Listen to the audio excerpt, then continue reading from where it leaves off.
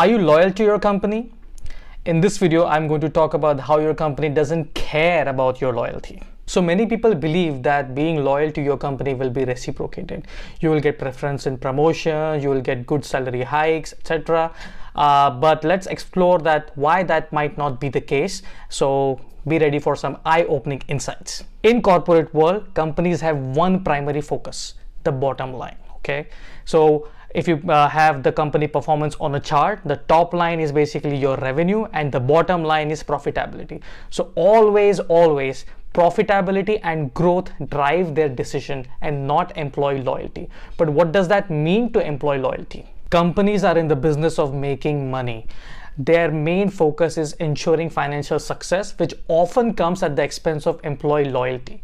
So while being a loyal employee will be valued at the personal level, so when it comes to like strategy and business decisions, profitability or the bottom line takes precedence.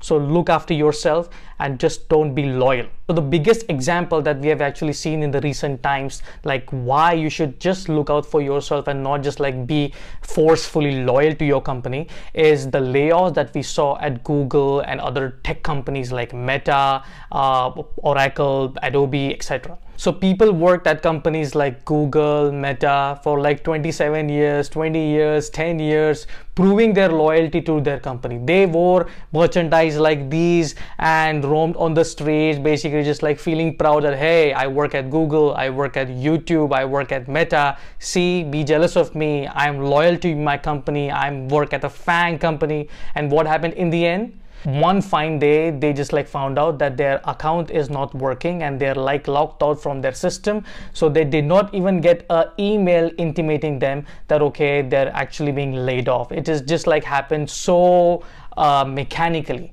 So what happened to all those loyal years of like 10 years, 5 years, 15 years? People actually just like worked for the same company for like 20 years, and after that they were just like shown the door just like this unceremoniously. So loyalty does not matter for business decisions. Of course, I'm not blaming companies for their restructuring or downsizing decisions. These are the business decisions that they have to take to be competitive in the technology world.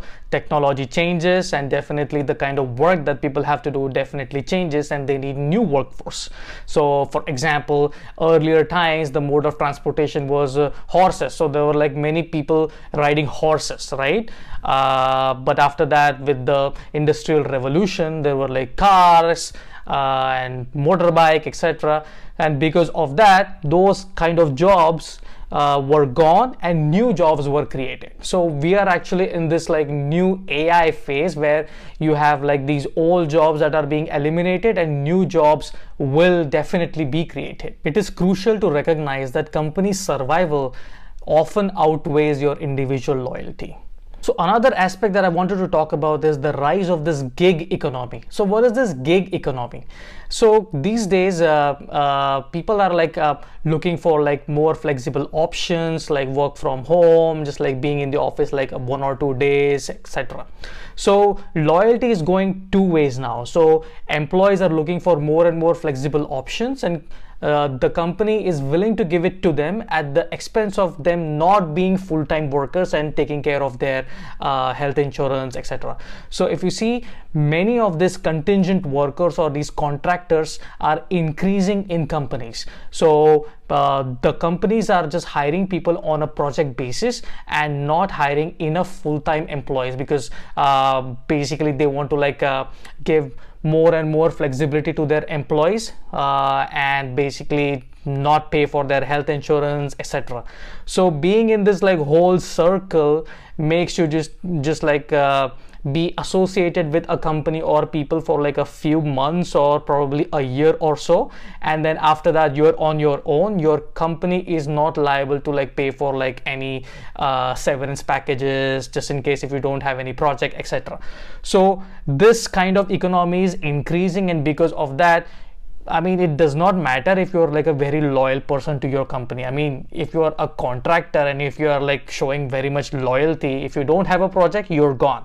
The whole dynamics has shifted from this like long-term loyalty to this like short-term result-oriented employees. Another aspect is the importance of this individual value. Okay, so the value that you actually bring to your company is more valuable to a company than just your loyalty. I mean, of course, loyalty matters, but does that save you when the company has to like make the business decisions? No. So what you can do is prioritize your growth and development instead of just like having like good connections with your manager, etc. Because in the end, the business decision will take precedence over your individual connections. So you should definitely keep on learning new things, and of course related to your technology or related to your company, because authority comes from clarity and clarity comes from knowledge. Okay, so until and unless you have all of these, your company won't see you as an authority in a particular field,